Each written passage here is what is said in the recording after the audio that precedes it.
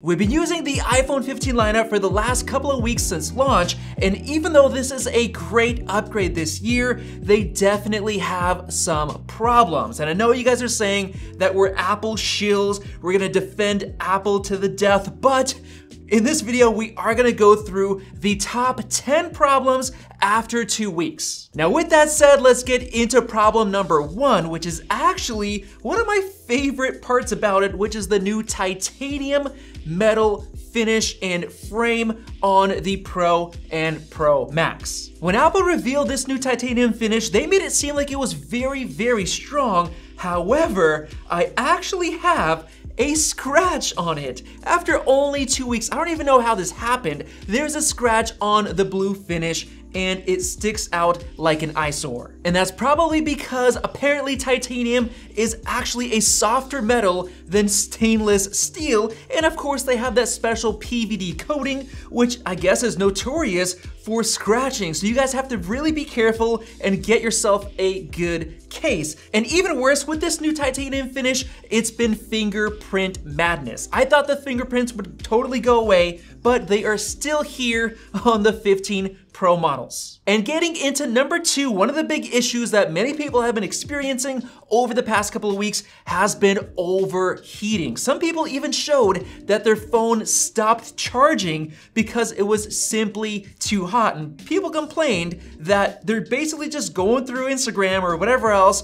Even in the background, their phone is getting insanely hot. Now, ever since then, Apple has finally released an update and a lot of people are saying it's been getting fixed. And some people even prior to that said that they turned off background app refresh for Instagram and that magically solved all of the issues. Of course, we do know that the A17 Pro chip is a very hot chip, in some cases using 40% more power than the A16, which led to a lot of throttling in gaming. But since the update, I've done some testing and to my surprise, I played a bunch of games at max brightness and the display didn't even dim. The performance was just fine. I'm actually shocked at how well it's been working. So while overheating was an issue, it does seem like it's getting a lot better. And if you're really worried about overheating, there's also the Razer phone cooler, which I have tested and it seriously gets insanely cold, down to 3 degrees Celsius, to basically stop your iPhone from heat soaking and reducing FPS in games, especially those AAA titles that are coming very soon. So if you want to check that out, use the link down below. Now on to problem number 3, we have an issue with the main cameras, the 48 megapixel sensor on both the Pro and the Pro Max, and now the entire lineup have that new sensor. The issue is that when you get too close to something, like when you're trying to scan a check or take a close-up photo, it automatically switches to the ultra wide camera, which can totally ruin the quality. And that's because this new sensor has terrible minimum focus distance. We actually did a comparison between the 15 Pro, 14 Pro, and 13 Pro. And the crazy thing was the 13 Pro won in all of those close up comparison tests. So that's a big issue that's happening with these new 48 megapixel cameras. And I really hope that Apple can fix it in the future. Now moving on to problem number 4, of course we know that the Pro Max has the new 5x telephoto camera, which is absolutely amazing, and you gotta pay a lot of extra cash to get it. $200 more for the Pro Max compared to the iPhone 15 Pro. Of course, you do get double the storage, which is nice, so it's a $100 difference. But when you're zooming in between 3x and 4.9x, the cheaper 15 Pro actually gives you better photo quality. That's because you're skipping from literally the 1x lens all the way up to 5x optical. So everything in between is not as good as on the Pro. Of course, they have the 2x, which kind of crops into the sensor, and it's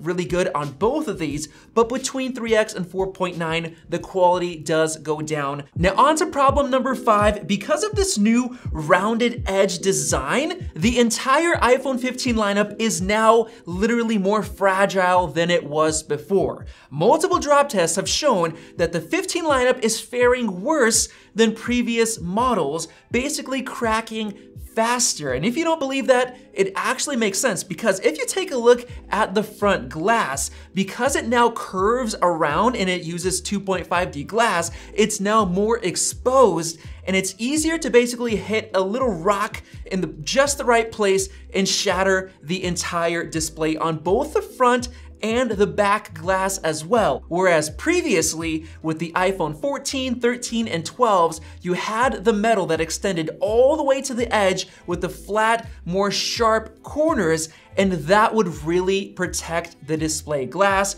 But now it is definitely more fragile. Now moving on to problem number 6, yes, of course, we do have the new USB-C port, which has been amazing, and it can actually charge other devices, like let's say your AirPods, your Apple Watch, basically anything you want, even the Razer phone cooler, which gets insanely cold, powered from the port itself.